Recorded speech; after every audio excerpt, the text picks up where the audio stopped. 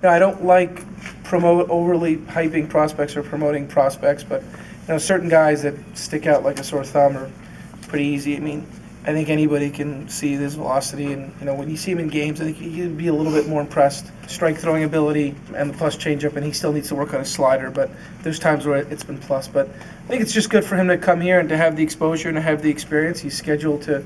Right now, if we were to start the season today, he'd be down here in the Florida State League. But that's not to say that he can't come quick. So, would love to get a look at him here, and again, a long shot to make the team, but we wouldn't close the door on anything.